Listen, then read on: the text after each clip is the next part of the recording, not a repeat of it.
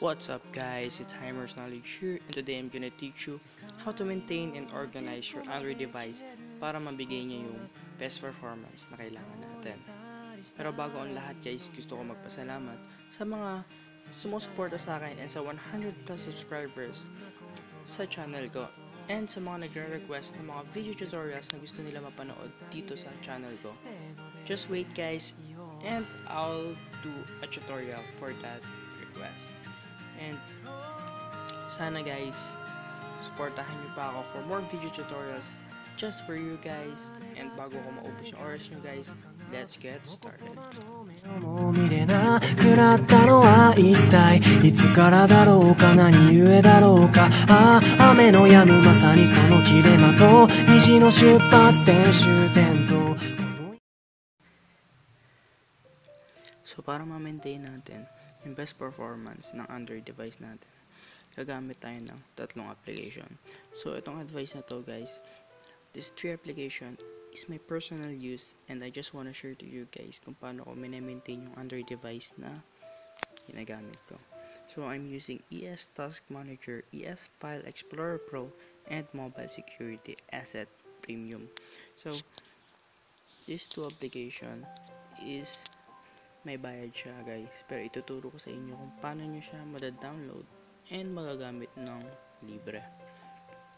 So ang una kong papakitang application sa inyo guys is the ES Task Manager. So ano nga ginagawa ng ES Task Manager? Ang ES Task Manager, halos lahat ng kailangan natin nandito na guys. Dito yung cleaner and yung pang patay lahat ng background application na hindi natin ginagamit. So papakita ko yung performance niya guys. So pindutin natin yung kidlat na icon na to and papatayin niya na lahat ng background unnecessary application na hindi natin kailangan gamitin para makapag-free ng memory RAM. So yung pagpatay niya ng application na hindi natin kailangan, release siya ng 387 MB. So itong next function na gagamitin natin is yung cache cleaner. So kapag cache clean na ako kanina, so baba na lang yung nabibigay niyang space para sa akin guys. Pero check nyo sa inyo guys. So pag sobrang tagal nyo na siguro hindi nagka-cache clean, siguro mga 1GB, 2GB ang mabibigay niyang space para sa inyo guys. So try natin.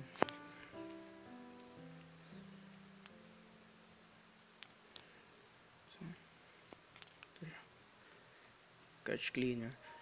So 0B cache data is clean kasi kakalinis ko lang sa kanya kanina. So pero ito yung one click cache clean na magagamit nyo para sa Android device nyo, kaysa naman punta kayo ng setting and buksan nyo isa-isa yung application para i-clean yung cache files na hindi nyo naman kailangan. Yung cache files guys, huwag kayong matakot sa pagdi-delete nito kasi ito lang yung mga temporary files na pag nag-visit kayo ng website or kahit anong sites, yung mga layouts nya na da-download para mas mabilis yung loading pag nag-visit kayo ulit.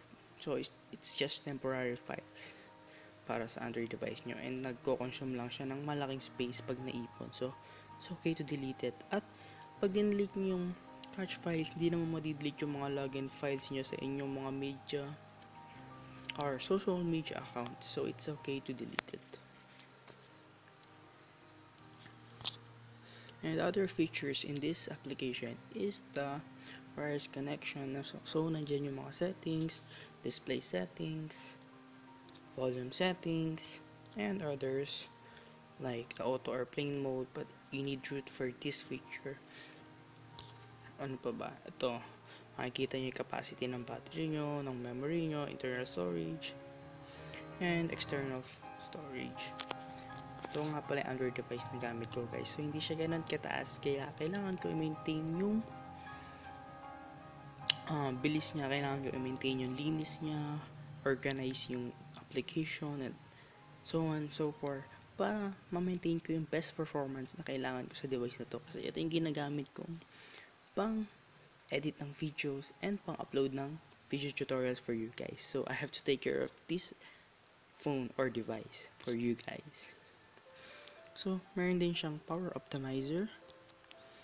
So yun nga, pag pinindot nyo yan guys, pwedeng bumaba yung brightness nyo or yung mamatay yung wifi nyo. Pag pinindot nyo yan, meron naman siyang tulad nito, ayan, wires network 1 display to other, yan. Bumaba yung brightness ko, namatay yung wifi ko kasi nga tinatry niya i-optimize yung power ng device mo. So ito yung mga features ng ES Task Manager. Pwede nyo gamitin pag dinownload nyo. Pero itong application to, free siya na ma-download. So pumunta tayo sa ES File Explorer Pro. So ito naman, para siyang file manager na naka pre-install na dyan sa device nyo. Pero mas pro to, mas marami kayong pwedeng gamitin na features at mas advanced tong application na to kaysa sa file manager na naka-install nyo dyan sa phone nyo. So ito, unlicensed siya kasi dinownload ko siya for free at madadownload nyo siya. Meron akong tutorials para ma-download yung mga paid apps, ma-download for free. Ilalagay ko na lang sa description yung tutorial ko na yan para ma-download nyo yung mga paid applications for free. Tulad nitong ES File Explorer.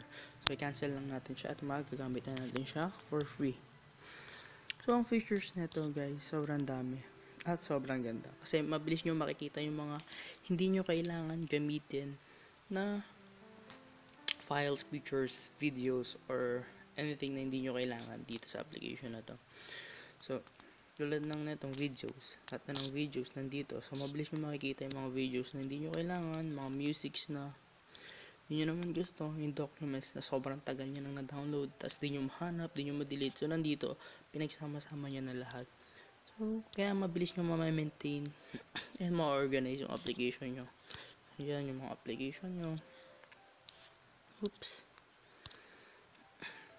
Okay. So itong SD card. Sa SD card nyo, mabilis nyo na makikita yung mga hindi nyo kailangan na files. And sa internal storage nyo, yan. See, ang dami yung mga hindi kailangan dyan.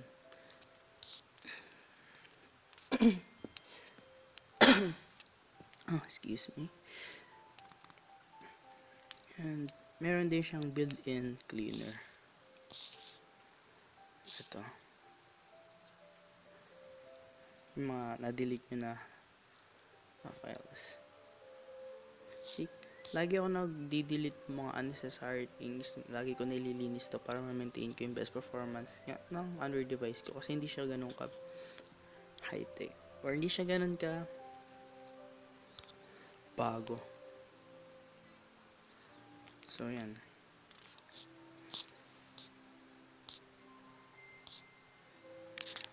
So, eto.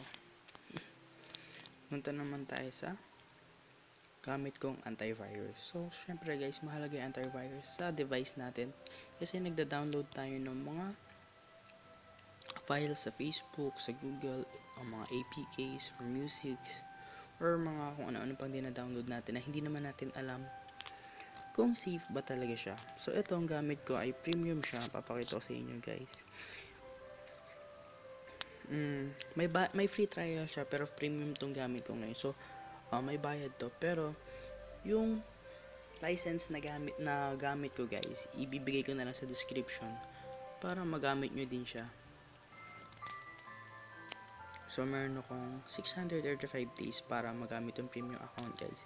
Ibigay ko yung license key sa description para magamit nyo din tong premium account sa antivirus na gagamitin nyo. So, ang antivirus na to ay Esset Mobile Security. Madami din tong features. App lock, anti-phishing, anti-thief, antivirus. Scan nyo rin siya para malinis yung device niya. So, hindi ko siya i-scan niya yan kasi matagal siya mag-scan. So ito lang, papakita ko sa inyo. So yan, naka premium version ako. Okay, and itong advice na sabihin ko sa inyo guys, ginagawa ko nito sa lahat ng device or cellphone na nagagamit ko guys. So pupunta kayo sa developer, punta kayong developer option, tapos punta kayong hanapin natin, where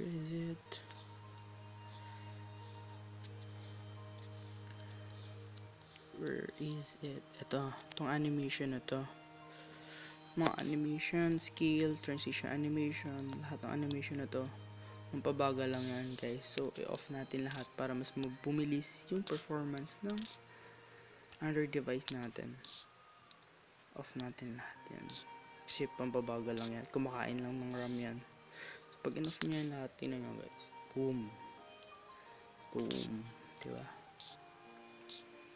Or ilagay nyo lang siya sa 0.5 or 0.1 kasi usually ang default option niya is 1.5. So ilagay nyo lang siya sa 0.5 or 0.1 or off nyo na kung gusto nyo sobrang bilis ng device nyo. Kung hindi nyo naman kailangan ng animation, diba? Hindi naman kailangan ng pampabagal lang ng phone. So ito pa, meron pa akong isang advice sa inyo. Itong next na gagawin natin is hindi lang bibilis yung phone nyo, tatagal din yung battery life nyo, and mas makaka-gain kayo ng maraming memory RAM sa cellphone nyo. So punta lang kayo sa application, and wait, punta kayong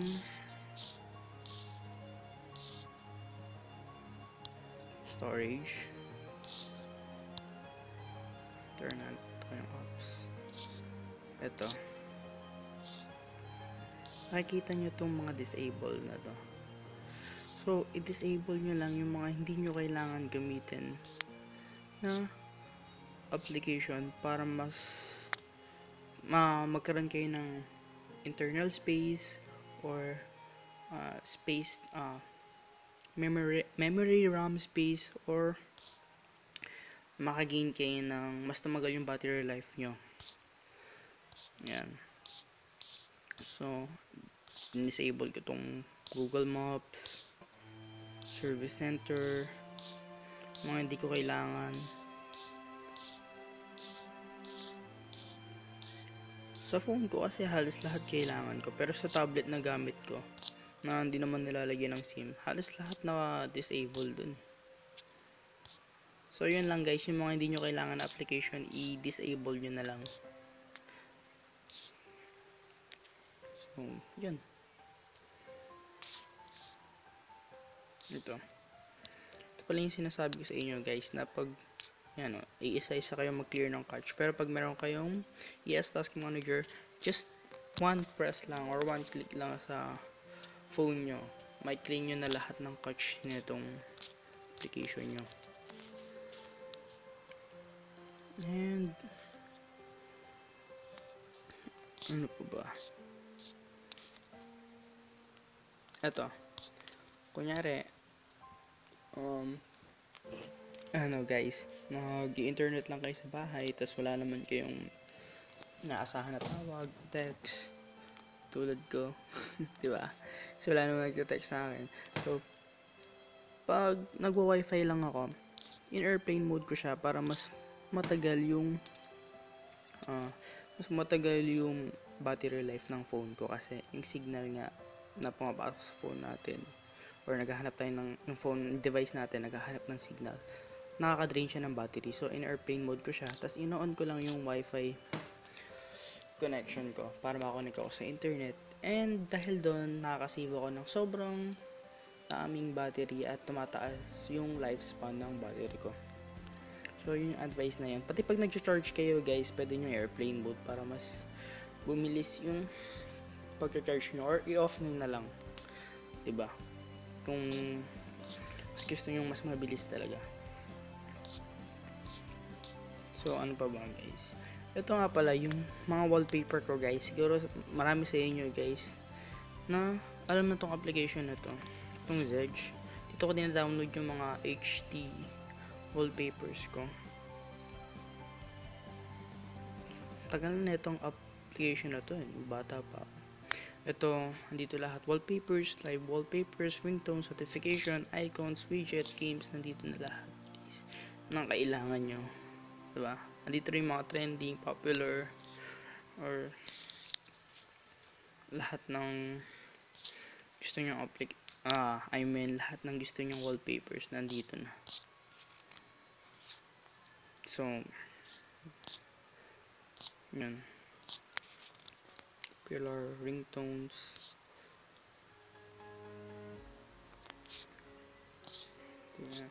Ito yung wallpaper ko. Ito, di ba?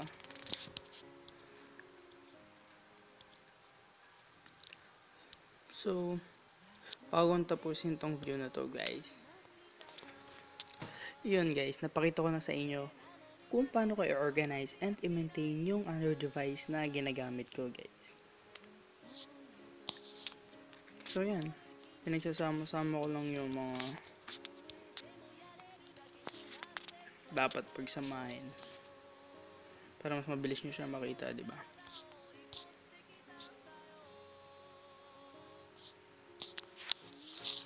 Ngayon, ano pa ba?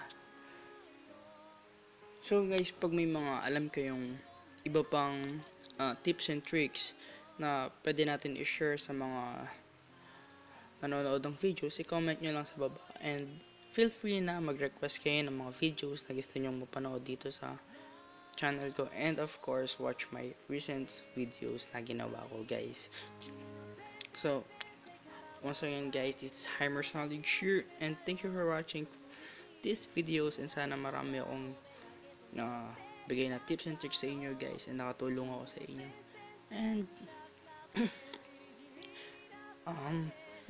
that's all for today, and sorry sa boses ko kasi medyo may sakit ako ngayon. And that's all, guys.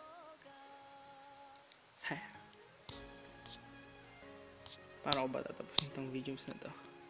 So once again guys, it's Heimer's Knowledge here. Thank you for watching. Signing out. どうから話すかな君が眠っていた稲のストーリー